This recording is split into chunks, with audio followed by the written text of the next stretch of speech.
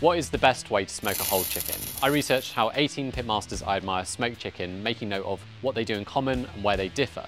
And where they differed, I ran my own experiments testing everything from which smoking woods to use, to brining methods, to different ways to get perfect crispy skin. In this video, I'll walk through how to make smoked chicken with an insane honey butter mop sauce, step by step, from preparing, brining and seasoning the chicken, to smoking, crisping up the skin and resting it. First, we're going to prep our chicken. This one's free range, which I'd recommend. By being free range, it means the chicken's had more exercise and therefore less fat, which is going to make our lives a lot easier later when we come to crisp up the skin. I'm going to spatchcock this chicken, which just means cutting out its spine and giving it a good press to flatten it so it cooks more evenly. And next, I'm just going to cut off any excess bits of fat.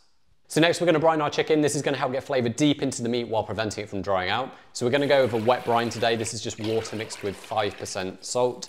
And by the way, I've put all the instructions and the research behind this video in a PDF, which I'll link to in the description below. Now, if you don't have time to do a wet brine, you can just sprinkle some salt over the chicken and put it on a wire rack tray uncovered in the fridge, ideally for at least a few hours, up to 24 hours.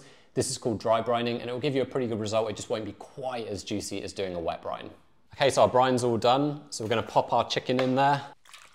Gonna pop that in the fridge. All right, it's game day. I'm gonna take the chicken out of the brine and give it a really good pat dry with a paper towel. Remember, water's the enemy when it comes to getting crispy skin, so we really want to get this as dry as we possibly can. Before we put the rub on, we're going to coat the chicken in olive oil. This is going to help our rub bind to the chicken. Next, we'll go on with a decent amount of pepper. Normally with chicken, I'd use salt, pepper, garlic, but because this chicken's been sitting in a salt water brine for 24 hours, I really don't want it to be overly salty, so we're just going with pepper and some garlic.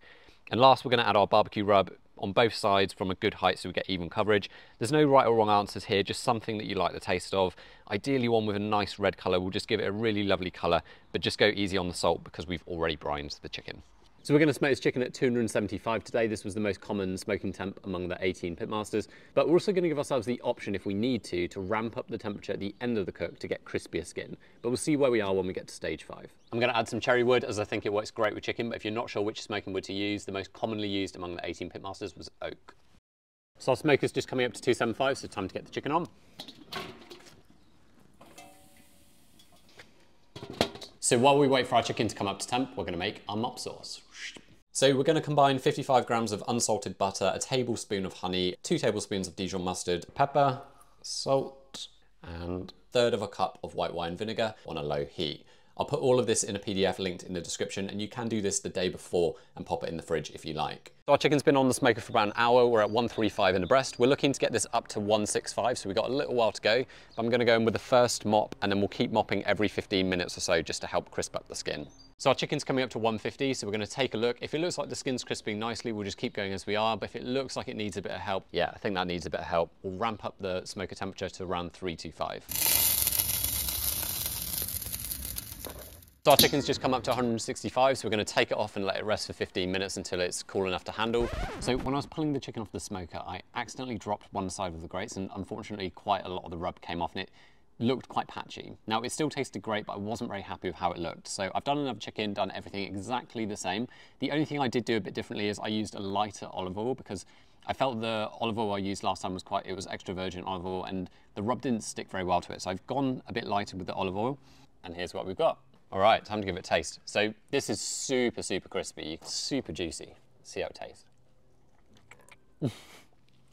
Did you see that? Took a bite into it and a ton of juice just came straight out. Crikey. Oh my goodness, that's so good. Super moist, super tender, tons of flavour, really nice crispy skin. Really impressed actually with how crispy that skin is. It's almost like fried chicken. You can see, so good.